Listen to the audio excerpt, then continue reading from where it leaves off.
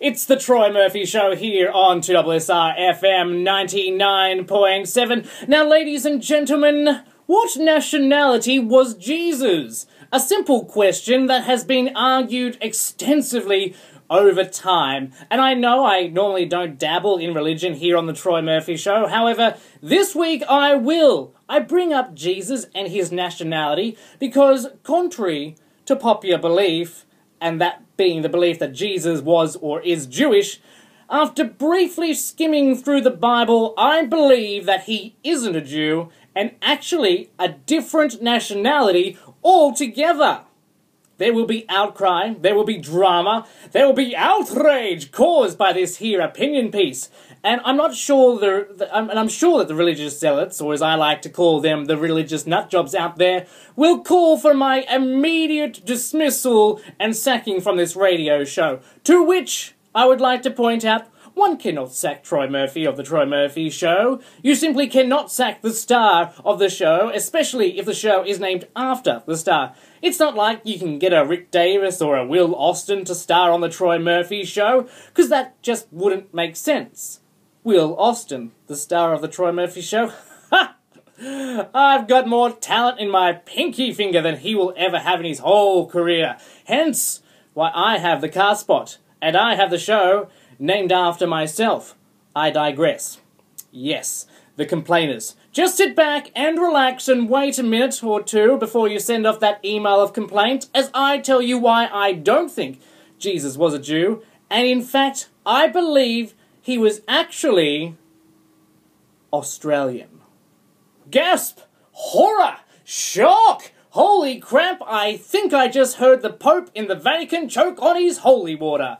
But of course, one cannot simply just throw an allegation like that around without the evidence. So, that's why, ladies and gentlemen, I'm going to give you that evidence. There is enough evidence in the Bible to prove that Jesus is actually an Australian and not Jewish. I kid you not. Let me begin. Jesus was a carpenter, a tradie. Yep, most certainly an Aussie kind of job. Jesus had the job of an Aussie. You can just picture it, him walking around, a tradie with his untamed beard, wearing a navy blue Bond's wife beater.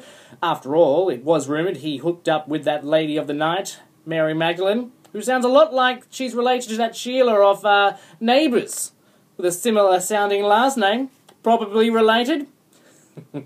I don't think I'm clutching at straws on that one. Or, okay, probably I haven't started off with the strongest evidence proving that Jesus was an Aussie. But this next one will most certainly change your mind. Now, before I mention Jesus walking around. And what was he walking around in? Oh yeah, that's right. Thongs. Jesus walked around in thongs. How Australian is that? Every Australian man owns a pair of thongs. It's un-Australian not to own a pair of thongs. And Jesus always got around in a pair of thongs. This should be evidence enough, but I will go on. I have more evidence, that is. Jesus was a drinker. Yep, Jesus liked a good old outdoor party with all his mates in the backyard or someone else's backyard, and he liked to have a drink. In fact, Jesus was so Australian, when he went to these backyard parties, he would even supply everyone with the booze. The perfect mate who brought the booze to the party and wasn't afraid to share it with everyone. How Australian is that?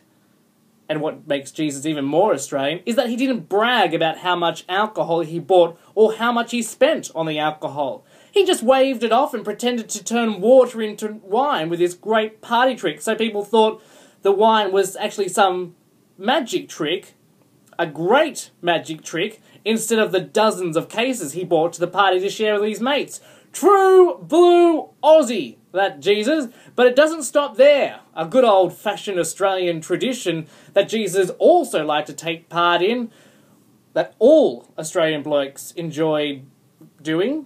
Again, proving that Jesus was an Australian and not a tight-pursed Jew. Should have mentioned that tight-pursed Jew reference when I mentioned Jesus buying all the alcohol for his mates. I digress. Back to that pastime which is so ochre, it's Australian. I do it, my dad does it, my grandpa is an expert at it, we all do it together. Such an Australian thing to do, which is why this last bit of evidence is the icing on the cake, proving that Jesus is in fact Australian. And that, my alcohol party-loving, thong-wearing, tradie friends, is the Australian pastime known as fishing. Yep. Jesus liked a good old fish. In fact, Jesus was such the fishing master that while out at these parties, where he had all the booze for everyone, he'd take his rod down to the water and do a spot of fishing. Not just a spot of fishing, but enough fishing to feed all his mates at the party too. He'd even cook it and give bits to everyone too when he handed out the booze. Now that's an Aussie mate we all want to come along to our backyard parties. With that, ladies and gentlemen, I rest my case. Jesus was not a Jew. Jesus was Australian. Time to rewrite the Bible, people. Fix up that typo and republish it all around the world. You know, because it wouldn't be the first time that someone's made an edit to the book. Case closed.